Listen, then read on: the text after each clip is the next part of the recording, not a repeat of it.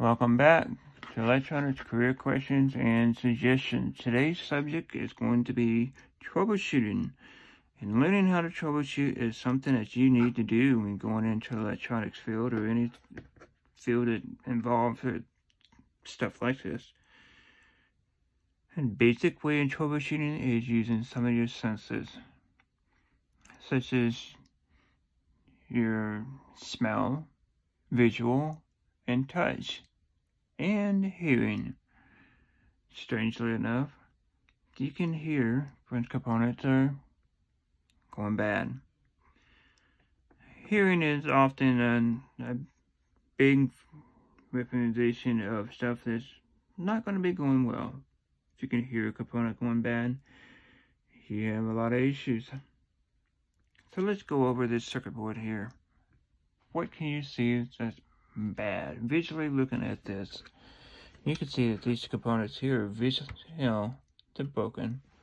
You can see that there's a burnt mark on the circuit board right here.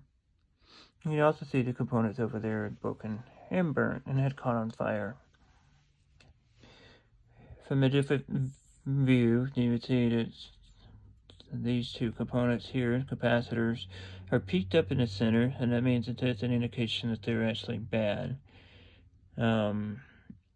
Capacitor also, with other components, emit an odor. With these going bad, the electrolytic fluid smell like fish. They have a very fishy, organic smell. You will know that these other components here do smell when they burn. Circuit boards are fiber. They're a fiber board, basically.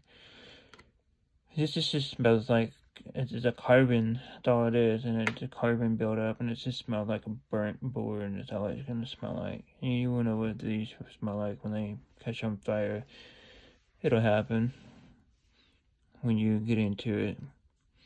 I think that's all the visual things you can just see, looking for corrosion, stuff that catch on fire, but it's pertaining to this circuit board, that's what you're going to find out.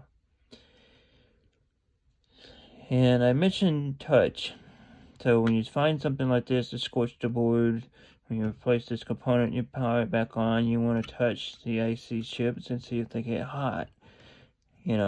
That's one indicator that you can use. If you don't want to touch it with your finger and not burn your fingertip, you can also use a thermal gun, an infrared thermometer. That's just your basic way to doing that, I guess. And lastly, my best tool that I use is an ohm meter. You can always, that's your go-to. And you would say, lastly, for an experienced technician, it's going to be your oscilloscope. But I find a lot of technicians new into the field don't even use the oscilloscope, don't know how to use an oscilloscope, and never turn one on. The only thing they ever use is an ohm meter. So let's go over the ohm meter. This is the ohm sign. Basic electronics here. You short the leads together, you have 0 ohms. You are visually looking on a scale that says this is bad, right? So that component is shorted. Obviously it's got some damage done to it. Let's take a look at this one. What's it doing? Why is it increasing the ohms? There's a capacitor in the circuit. It's charging the capacitor. Your voltmeter, your multimeter, is going to be putting out voltages. That's how it works. It puts out voltages and measures the differences. So right now, it's putting out a voltage to charge up the capacitor, and that's why you see a change, an increase or a decrease of resistance. As much as I can charge up the capacitor, I can discharge the capacitor and charge it back up again. That's how that works. Don't let that fool you. So using an ohm meter, you're just checking for shorts or low ohmage. If a component is showing 20 ohms and it's not supposed to show 20 ohms, that means it's bad. If it shows 200 ohms and it's not supposed to show 200 ohms, that means it's bad. Audio amplifiers typically would have two sides to it, so you could compare one side versus the other. If you don't always have that luck, you can, take the component out of the circuitry and look at it. If it still shows like 200 ohms and you suspect that it's bad, then replace it. It's that simple. Additional to, visual, touch, smell, and hearing, and using the ohmmeter, you're going to be using the voltmeter. Everything has an input and output, digitally and analog. You expect voltage in, you should expect voltage out.